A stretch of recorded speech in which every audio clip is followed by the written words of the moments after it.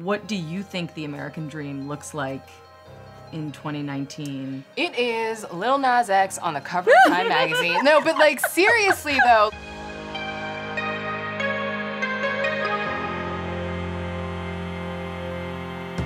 Hey, it's Kara Price from Belletrist. And Ebony Liddell from Epic Reads, and we are here with the fabulous Mary H.K. Choi. She is the author of the New York Times best-selling book, Emergency Contact, and now we're here to talk about Permanent Record. We have the Book of the Month edition right here. I really love this book. I know, I did too. And I was gonna say it follows the life of Pablo, but that's also a record. But it does follow the life of Pablo, who is an NYU dropout, who is working at a bodega. And it deals with the theme of the American dream. I think that for most people, the concept of the American dream has changed, post-2016 even. The question that I have for you is, what do you think the American dream looks like in 2019? It is Lil Nas X on the cover of Time magazine. No, but like seriously though, like that is a trajectory that you look at and you're like that. Like we're not talking about like Horatio Alger as like bootstrap da-da-da-da-da. Like you don't like work your way into middle management and then become the thing and you have the same job for 50 years and you're taken care of. Like now it's all permalance culture. Everyone is a brand unto themselves. Everyone better be like a crackerjack marketer, publicist, everything.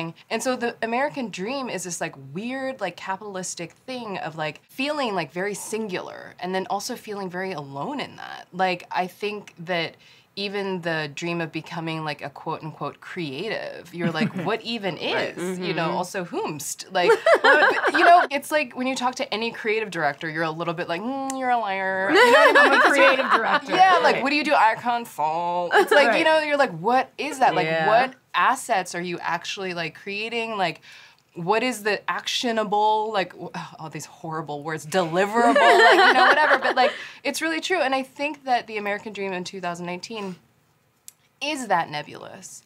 And so you have an entire society, I'm like, you have an entire society. No, you have like all of these young people who are so good at things. Like, and qualified. Yeah, and like, but they can't talk to people on the phone.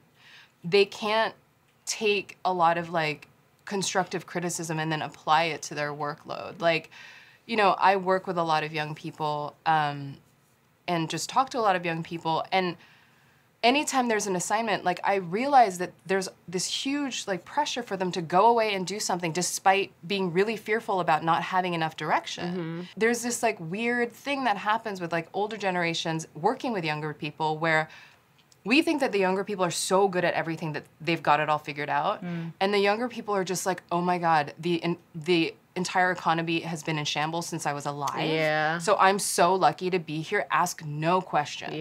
And so that becomes this like very frustrating, like resentment-filled sort of thing. And what I really would hope more for with like going forward is like just like more like collegial trust and like more communication. And so I think the American dream is less about like going viral and being able to capitalize off of that, and more being this like thing that you can sort of like grow brick by brick, step by step. And like that's what Pablo learns. Like Pablo is like a mixed race Pakistani and Korean kid.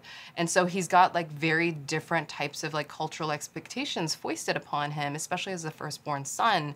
And so that's also a huge part of it as well. And again, like youth culture, like I think that it would be terrifying to be a part of youth culture.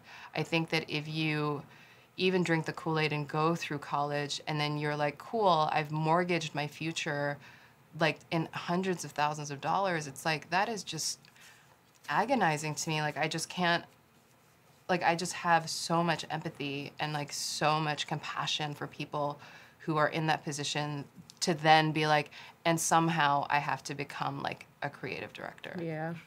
Like what even is the direction there, So let's talk about youth in general, youth culture. The youth. I'm just kidding, guys. So there's this expectation when you turn 18, you're supposed to have everything figured out. Your career, your goals, your life, your finances, all that stuff. And that's just not realistic. We see that with Pablo. Like he's supposed to go to a good school, get a scholarship, but that doesn't necessarily pan out the way he wants it to, and it's really hard for him. Was that sort of like your experience? Was it similar to Pablo's? I mean, I worked through college. Like, I worked at Neiman Marcus, you know, and that was like a huge part of the college experience for me. I deliberately went to UT Austin. I went as an in-state student. I applied to one place, got in, and went. And I graduated without any student loans. And that was like, I say that in a way that makes it sound like I paid for everything, and that's not true. Like, I had help from my parents. But we did have a discussion where I was like, I want to go to Bennington. And they were like, Psh, no. You know, and like, Most expensive. I know. And then they're just like, you're not getting a unicorn and a rainbow heart for like your degree. Like, you're actually going to go to a real school. And, you know, I was very resentful and I was really angry, and the way I took it out on them was to then need to go to school for 5 years because I changed my major like twice. But yeah, like, I had a very, very specific college experience and I didn't want to go, and I knew that I just wanted to be done with it. And so I didn't buy into like, I need to go to a name brand school, I need this, I need that. And because UT was a good school, and it was like, I was automatically eligible to go in because I was a certain percentile of my graduating class, and that was it. And I'm so grateful that that was my experience. You remind me of this sort of issue that we have right now that I actually think the internet, or coming up through the internet, has somewhat democratized, which is that, like, the meritocracy is real. I do wonder if another sort of positive thing about us being more connected through social media, and social media some kind of creating jobs, is that you don't necessarily have to have a trajectory that will put you into hundreds of thousands of dollars worth of debt. I mean, I think that that's kind of the other flip of the dream, though. Like, everyone's just like, well, I either have to be an influencer or I have to be a disruptor. And so that it bifurcates this whole thing, and it's kind of the same scam. Like, the thing is, like, everyone's just like, oh, the technology is so magical because, you know, it really just, like, lowers barriers to entry. And I'm like, sure, it did. But, like, look at any music streaming platform right now. Like, this is not the great democratizer. Like, if you get on, like, Rap Caviar, you're basically made. And, like, that is almost as like old school as terrestrial radio systems, where it is like kind of payola. It is about which baby to kiss and like which D to S or whatever. And like, there is this plausible deniability of being like, oh, we're this way and we're not that, but it's all the same thing. Like, you know, we live in an oligopoly. Like, that's just what it is, and it always sort of, capitalism always sort of finds its way to this model. Yeah.